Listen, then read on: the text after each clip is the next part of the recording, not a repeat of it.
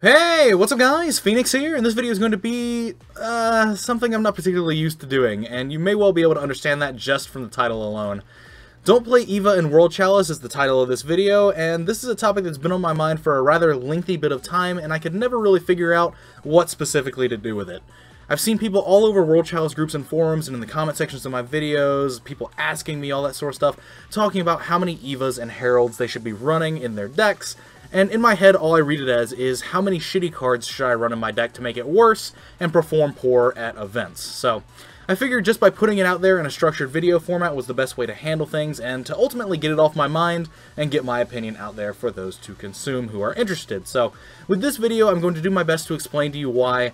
I should preface, as of right now, you should not be playing Eva in World Chalice if you are expecting any success with the deck in longer tournament play. Now, keep in mind, I'm saying as of right now, these thoughts are very grounded in the context of the game as it currently stands in January 2018. Extreme Force is being released to us in the TCG. We know about the Troymare cards on the horizon releasing in Flames of Destruction to us later. I'm taking all that into account with the testing that I've done, with all the things that I'm going to discuss. Now, there may very well be a card in the future that makes Eva broken, guaranteed 3 of in World Chalice, all that sort of stuff. But as of right now, those cards don't exist. So if you're watching this video in a significant amount of time in the future, keep that in mind as you watch this, because it can't take those cards into account because they do not exist and have not been announced at the time of this video being made. So, what is Eva and what does it do? Eva is a level 1 Light Fairy whose only purpose is its effect. If this card is sent to the graveyard, you can banish up to 2 other Light Fairy monsters from your field and or graveyard. Add the same number of level 2 or lower Light Fairy monsters with different names from your deck to your hand, except Eva. You can only use this effect of Eva once per turn. Now on paper this seems like a fairly okay effect. It searches Lee, and that's neat for combo potential, but then you realize that the only reliable way to trigger this card is with Brilliant Fusion and to a lesser extent Foolish Burial. Thusly, you are now playing 2 unsavory draws to resolve your Brilliant Fusions at minimum, and diluting your deck to do so. All for the sake of searching Lee and maybe a Herald of Orange Light. Which is terrible, by the way, but we'll get to that later. Especially considering that dilution of already precious consistency is not at all needed when Brilliant Fusion and Foolish already basically search Lee. Sure, you burn her effect to add herself to your hand from grave prematurely, but in the long run, that does not, nor has it ever really mattered. The only thing that makes that matter is when you're trying to be cute and play Eva and search Herald of the Orange Light, so that then you can add Lee back to your hand and then ditch it for Herald later to make Herald function as a hand trap. But that isn't even a real problem, considering playing Herald because you are playing Eva is a self-imposed problem that was made by you, the deck builder, and was completely avoidable by not adding these cards to your deck, and thusly making your deck less consistent. I would probably be much less critical of this if not for the context in which I am constantly asked about Eva, or how I see people discussing Eva in general. The context being most people who are advocating Eva's use are also the people trying to play the deck successfully as they possibly can in the bigger tournament play areas of regionals, YCSs, whatever. If you're a casual and just trying to have casual fun with nothing to lose, and you aren't trying to win anything in particular, then go ahead, play Eva. I couldn't care less, go have a good time, fuck shit up. But if you're someone constantly trying to make your deck as good as possible for the purpose of successful tournament play, to the point that you're even going as far as to argue which Gym Knight to play with Brilliant Fusion with other people, then I'm sorry to tell you, but you're currently being snake charmed by the Eva package, and you're making your deck worse because of it. It looks really good on paper, but in practice it is not that amazing. And I'm not even saying this baselessly. I've got countless time in testing Eva's interactions with the World Chalice deck, and I've seen its benefits and its hindrances that it imposes and provides onto the deck in a pretty large sample size. I've put a lot of time into World Chalice, and I've put a lot of time in with Eva since the card was announced, because there's multiple different things that the card, in theory, allows the deck to do very well, but they were ultimately overshadowed by how much of a hindrance the card in the package ultimately is. I think what I find the most tragic about the situation is that a large portion of the people I see discussing why they play Eva are also the people playing Garnet over Lazuli and why that actually matters.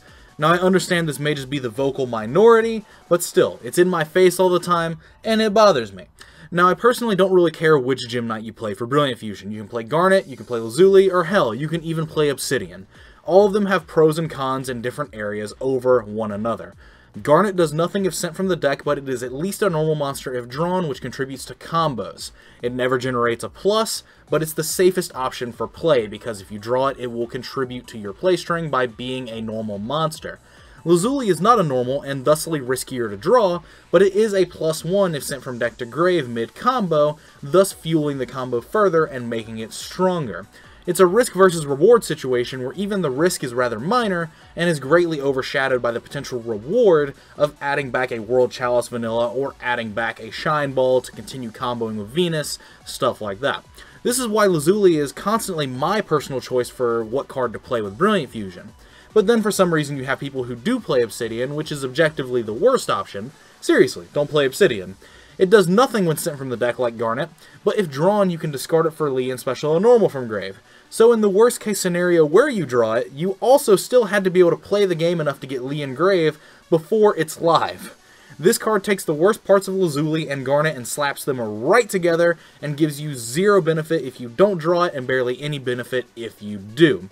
Seriously, do not play Obsidian. But back to the point. The point is that most, if not all, the people I see advocating Eva's play are people who fall into the Garnet camp. I want the safest option that doesn't yield extra pluses, but I'm okay with that camp. This is a wonderful theory and way to approach deck building if your entire deck is built to be optimized that way and to that standard of safe but functional. It's been very successful in the past and will be bound to be successful in the future. However, there seems to be a disconnect in the logic breakdown because these are the people I see who play Eva the most. They are playing Garnet to make their deck the most consistent they can to have playable hands in the worst situations, but then they just slap an Eva or 2 in, and then 2 to 3 Heralds, and then they call it a day after introducing 4 to 5 new bricks into the deck that are just ready to plague your hands and make you raise hell when you wonder why you aren't drawing well. Why I find this particularly perplexing is that they play Eva because it searches Lee as a +1, but only off the Brilliant Fusion play. Meanwhile, Lazuli is also a +1 that requires much less shit in your deck and also adds Lee as a +1. Albeit, as previously stated, you do soak up Lee's add-back effect, but that doesn't matter. Lazuli added back a vanilla, which you can either discard for Lee or send the Seraph Knight on field for Lee and keep the vanilla. Hell, the vanilla can even be any normal monster in your deck and isn't restricted to being just a Shine Ball like Eva basically is. Eva ultimately only has plays if you already saw Venus, and that's incredibly limiting to the card, and thus your plays, and thus your deck's potential at tournaments. Playing a card that only works when you had to draw the best card in your deck, and only makes marginally better plays than when you didn't have it, is the textbook definition of a win more card. You did not need this card, and it did practically nothing that couldn't have already been done by the rest of the cards in your hand, but you are now winning slightly more than you were beforehand, and I'm not saying win more cards are bad. Lazuli, by that definition, is also a win more card, but the problem comes from when the risks of that card outweigh the rewards. That is the case with Eva. Lazuli's reward outweighs the risk. Lazuli, you are playing one card in your deck, it makes Brilliant Fusion live, and that Lazuli gets to add back a normal monster, which can further your play string. With Eva, you are playing a card in your deck that requires you to draw the best card in your deck, being Venus. It requires that Venus to have resolved its effects, then requires you to have a card to put Eva into the grave to trigger to banish Shine Balls and get a search for Lee or Lee plus Herald, when you could have done that with any other card that's currently in the game that triggers Eva, and you have multiple other ways to Lee already built into the deck. To make full practical use of Eva, you have to include a subpar hand trap like Herald of the Orange Light in your deck just to resolve its effect for full value, because Eva adding 1, just adding Lee, isn't that amazing considering that, like I've already covered, the other cards you're using to trigger Eva already add Lee to your hand. Meanwhile, these cards are diluting your deck's consistency and also giving you a harder time going second, because Herald of Orange Light is not a true hand trap. Herald requires a fairy to discard it with, which means going second, you may just not have a fairy to discard with Orange Light, or if you do have it, it still isn't great because now you're playing with 4 cards in hand going second, playing a deck that desperately wants every combo piece it can have, and honestly, this just goes against the logic of the deck and how it plays entirely. You're just freely giving away cards to negate 1 card. The only time this works in a competent way is if you're doing something like Twin Twistering 2 back row away, because then at least that's value. There's no real value here. The absolutely only time I would ever want to resolve Orange Light going second is by discarding an Eva to do it, because then then at least it would have some semblance of value to it, because you'd be able to use Eva's Graveyard Effect, banish the Herald of the Orange Light that's now in your graveyard, and then add Lee or add another Orange Light. But that would require playing 3 Eva and 3 Orange Light to do so consistently, and I'm in no way trying to add even more bricks into my World Chalice deck just to do something that's only marginally better than something like Ash Blossom, Ghost Ogre, Veiler, Drolenlock would do on their own. But at the end of the day, World Chalice isn't a top-tier tournament-winning deck, despite it being very powerful in what it does, and this is due to consistency issues and some fragile playlines. Introducing Eva into this already problematic deck and card pool does not help the cause more than it hurts it. We can even get further verification of this by looking to the OCG for World Chalice results, and in the lists that are doing well at the larger locals and larger events, almost none of them are playing Eva. Even with Troy Mares providing additional discard outlets constantly to trigger Eva if it was potentially drawn, almost no largely successful lists are running Eva. Why? Because it's a card that truly fills no purpose the deck didn't already have access to. Any other regular hand trap is simply superior to Herald of the Orange Light, and Lee could already be searched by the cards you're trying to use to gimmickly play and trigger Eva.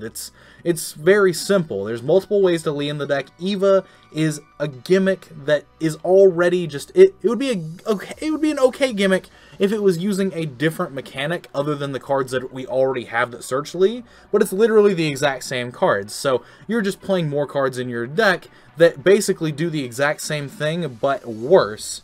Then you're just introducing more bricks. You're introducing more garnets into your deck because you want this card to work with Brilliant Fusion and you never want to draw it. But anyway, those are my thoughts on Eva. Those are basically what I wanted to say. I think this card is not a card we should be playing in World Chalice for the foreseeable future. Even with Troy Mares, I've tested it with that. It's not amazing. It's not great. The deck can already do these things by itself rather efficiently and rather well. Like, if you're trying to access Lee with Eva, then fantastic. That's great. You can have that. But at the same time, the deck already accesses it well enough. There's 3 copies of Lee, there's 3 copies of Brilliant Fusion, there's World Legacy, World Chalice that already searches it, and then there's Foolish. There's already 10 cards in your deck that access for Lee. Eva is sort of just adding an additional card that it only improves your chances marginally, and it's introducing bricks into your deck, and it's not something that you should be playing. There was only one slightly okay play that Eva provided, and that was, again, utilizing Venus, the best card in the deck, but that was with Summon Sorceress, being able to use Summon Sorceress to target a Shine Ball in its arrow and summon an Eva from your deck, and then link away with Eva and the Shine Ball, or Eva and the Summon Sorceress, into like Firewall, or into some other link too if you're linked away with Shine Ball, and then Eva would trigger and search for Lee. That was like one of the only good interactions it had, and it wasn't even that amazing considering that it required your hand to be basically dog shit for it to be relevant. It wasn't something that was good in a large amount of playtesting sample size like pool. But anyway, that's my thoughts on Eva. I don't think you should be playing the card in World Chalice. I think that there might be a card that makes the card really good in the future, but as of right now, that card does not exist, and there's no way in hell there's an Eva in my deck unless something very drastic changes in terms of discovered combos and discovered playlines. Even with Troy Mares. Troy Mares, like, triggering this card is just so extra, it doesn't really matter half the time, and it's not something that I'm willing to experiment with any further or entertain the thought of, because again, like I said, you make your deck less consistent, you're hurting your chances of having success with the deck. But anyway, as always guys, thanks for watching. Let me know what your thoughts are in the comments down below. As always, I'm not trying to trigger or offend anyone here, I'm just trying to present my point.